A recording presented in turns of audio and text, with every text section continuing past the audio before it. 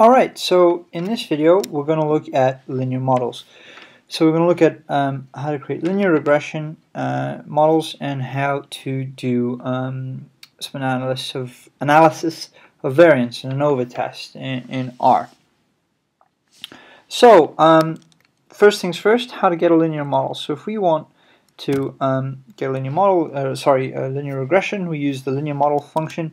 And very simply, if we want, for example, to get the height in meters, and we want to see if we can find predictors for the height in meters in the JJJ data set, we use the tilde and we put it against the, let's try and see if we can see if there's a relationship between height and weight. We probably expect one, but we'll also check if there's perhaps a relationship between height in meters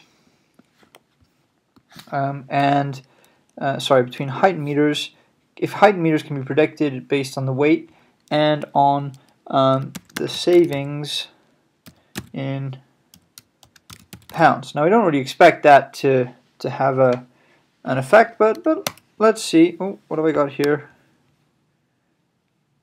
Weight in kg. It's not weight in meters. My mistake, obviously. Weight in kg. And so what comes up is our line, basically, our linear model. But obviously that's not ideal. We want the full set of results. So I'm just going to copy this and call this our lin mod. Save that as that. So that doesn't do anything. That's just our linear model. If I call the linear model there, it just does the same thing as before. But what I can do is get a summary of lin mod. And if I run that, we get things that we expect. So, for example, we've got our p-values here, and we see that we have a significance for the weight in kg. However, the savings in pounds are not significant. Overall, we accept that we do have a linear model, but we can reject the savings in pounds. So we can rerun our linear model now. I'm just going to put it there, and we're going to take savings in pounds out. And so if I rerun that, and now rerun that, we see that we still have a significant model, one that we can accept. We can do other things. So, for example, we can apply the plot function onto lin mod, and now nothing too exciting has happened there if I just resize that window. But if you see there, it says hit return to see next plot. So I'm just going to move these windows around a little bit, make sure I'm there, and if I hit enter, we see all the plots that come with a regression analysis. So that's very useful. Okay, so that's very briefly, obviously, the code to do a linear regression. So this is linear mod, and then you say your what you want to predict, and then tilde, and then you just get all your predictors separated by a sum. Now, let's take a look at analysis of variance. So if we open up the maths.csv file here, we have the class there, whether or not they're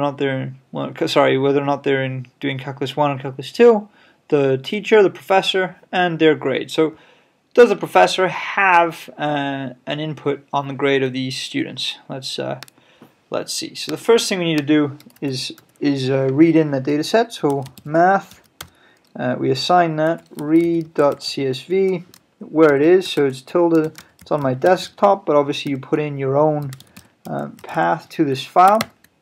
We run that. We have the math data set.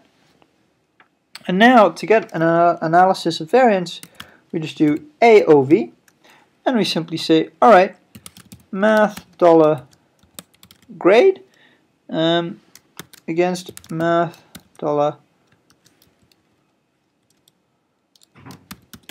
From memory, these are all caps. And so we get something there, but again, we're not getting everything. And we can do this in the exact same way. So if I call this my Anova, assign to it that, we have my Anova now. And we can do a similar thing. So we can do the summary of my Anova, and we get that the p-value now is less than 0.05.